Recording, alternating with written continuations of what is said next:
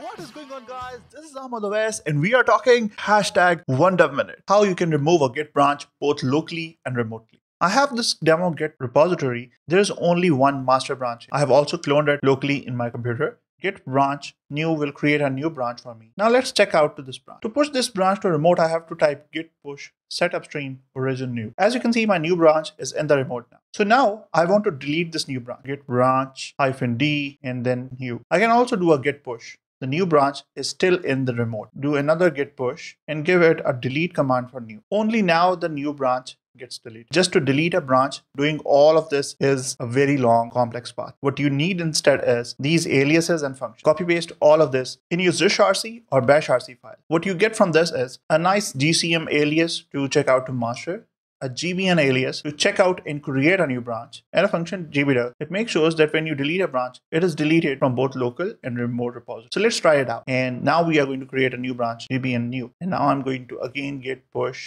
set upstream origin new. GCM to go back to the master. Now let's delete the new branch, gbdel new. As you can see, it has already deleted the local branch, and then you will see git branch new was deleted from both local and remote. If I refresh here, it's gone. So that was 1 minute. Share this one and use your code for good.